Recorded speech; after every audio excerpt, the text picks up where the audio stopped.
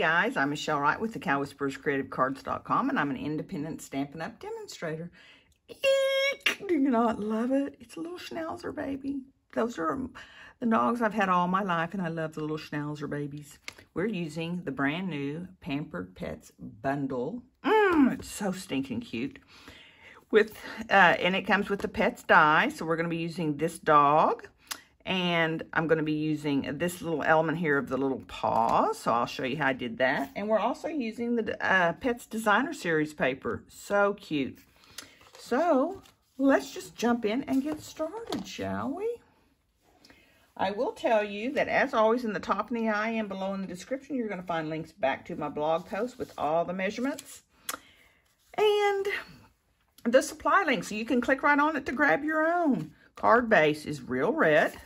And then I've got a piece of Whisper White on the inside, and I just put the little doggy bowl in there.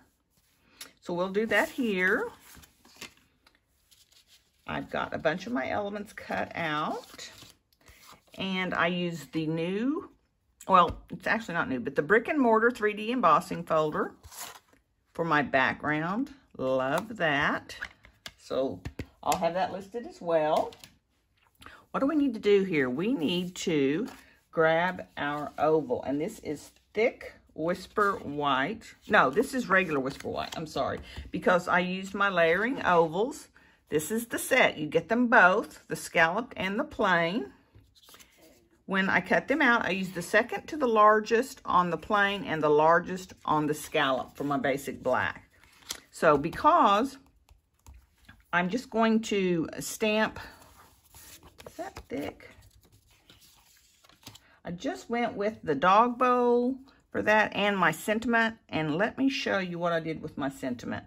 So let's bring in our memento.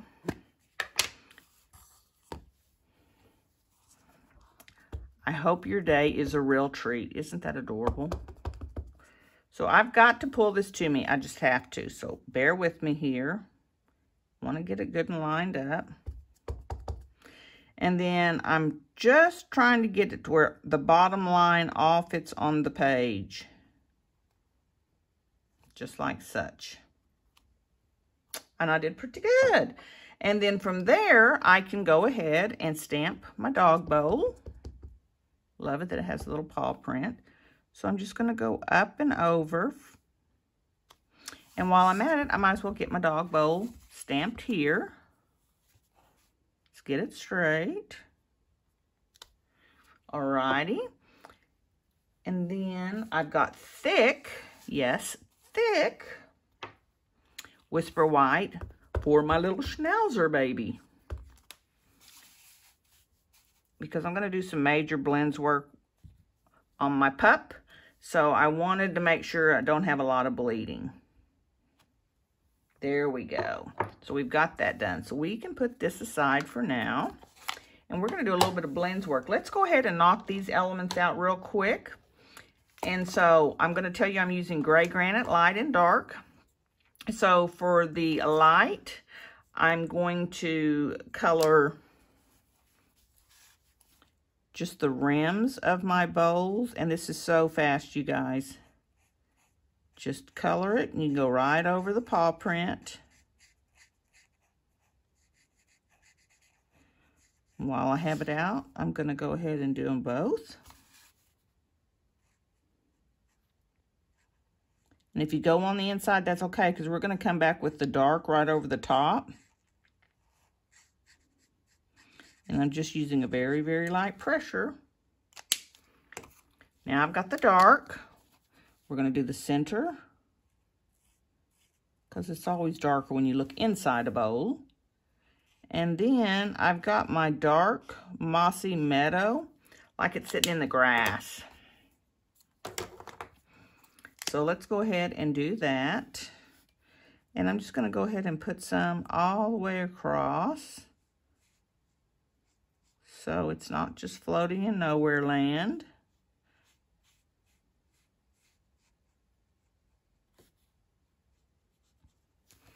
And we'll do the same thing here. You don't have to go, you know, all the way to the edge this way, but this way is just lets you know it's just sitting on some grass. just like that. Okay, now let's do some coloring. I've got my light, a Flirty Flamingo, and right off the bat, I want to just do a little bit in right here for its ear, okay?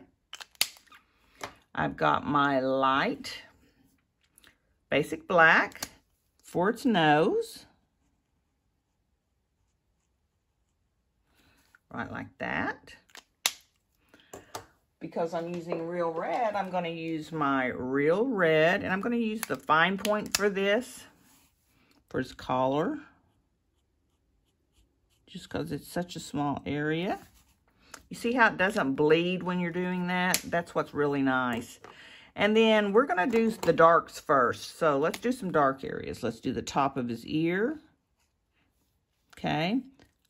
Right here. And you can look at the designer series paper. And it has a schnauzer colored on there, but schnauzers are all different. You know, there's party schnauzers, they're black and white. There's black schnauzers. I have a black schnauzer now. I've had multiple black schnauzers, and I've also had multiple gray schnauzers. I love them. I love them to pieces. So now we're going to go with the light. Stay away from this part of its eye, because you can tell that that's its eye, and you want to just be careful around that. Just like this. See how I went around that? And then we're just going to color the rest in. Very light touch. Make sure you get those whiskers. And they're mustaches, that's what I call them. That's kind of the schnauzer trait. And then we're going to use the dies to cut this adorable pup out. I'm just kind of going back and forth there. And I want to put some of my Mossy Meadow under him too. I'm assuming it's a him. It could be a little her baby girl with a red collar. Pivot.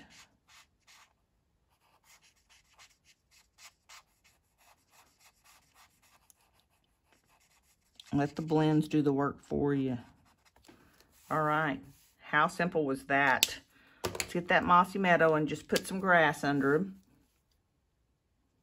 So then when we set him down, even though we're going to die cut a lot of this off, it still makes it all make a sense. All right. So now I've got my blends work done. Let's bring in our die of our puppy. We're going to cut that. I've got a strip of Real Red, and what I'm going to do is I'm going to take the little paws and I'm going to place it here, run it through the die machine, place it here and run it through the die machine, because I want this strip to have the little paw prints cut out. So let me do that and I will be right back. Alrighty, I am back.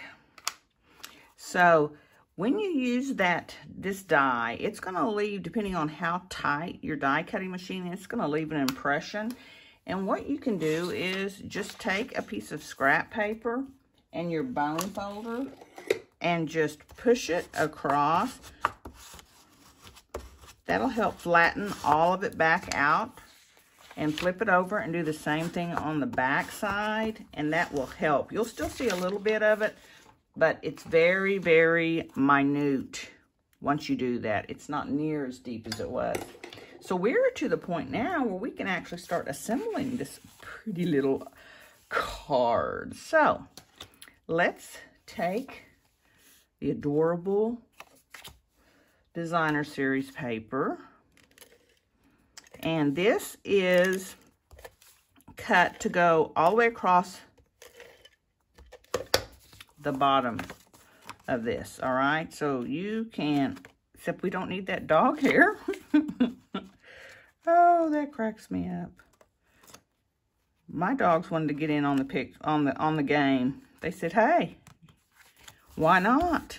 So we've got that. Now I'm going to use, and I'm using my seal. Loving the seal. Just randomly putting some pieces. And you can see I'm just putting a little bit of pressure and just barely ticking it off. And then I'm just going to line that up like such.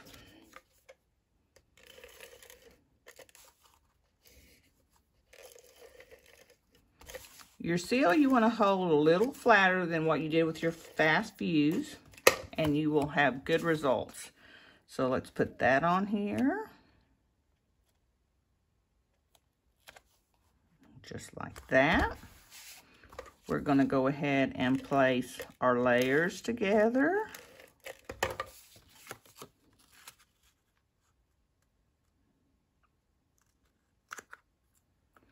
That looks great. See, you thought this adorable card was going to be complicated, and it is so simple. Let's line that up. Just kind of in the middle is what I'm going for.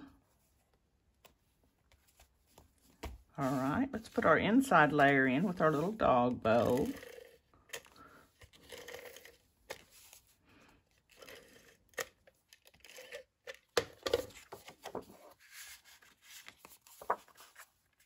I love this whole suite of items. You know I like my blacks and my reds. Let's pop our pup up. Got some dimensionals here. Of course, you guys know me. I've got some edges left. We don't waste our edges. We just nip them down and use them up. They work just the same. So,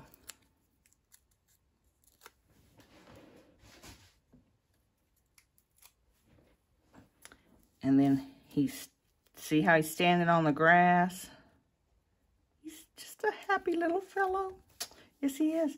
And then last but not least, we're going to use our Playful Pets combo of ribbon. So all I did was I just pulled off equal amounts. Oh, probably about 8 inches or so. Nipped them off. Do you not love the red stripe with the black and white striped?